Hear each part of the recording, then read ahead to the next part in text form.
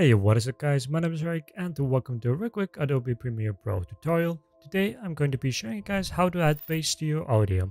I've already got the sample clip here set up with a cut of where I want the bass effect to be added to. So this part of the audio I want the bass effect added to. So here's a quick playback of the audio without any effects to it. Testing, 1, 2, 3.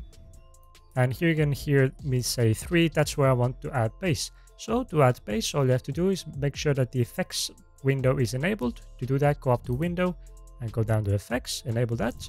Go to the effects tab, into the search bar, type in bass and drag and drop it to the audio clip you wish to add bass to. From here you can add all the way up to 24 decibels of bass or reduce bass by minus 24 decibels. So play around with this and add or remove as much bass as you need.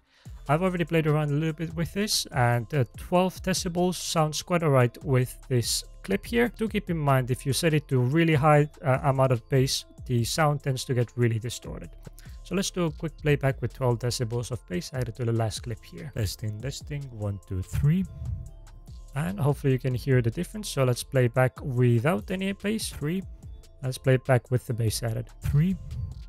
And that's it. Hopefully this tutorial was helpful to you. If it was, please click the like button down below as it helps me out a lot. If you have any questions, also questions for the future or whatever, then leave those in the comment section down below. And as always, don't forget to subscribe.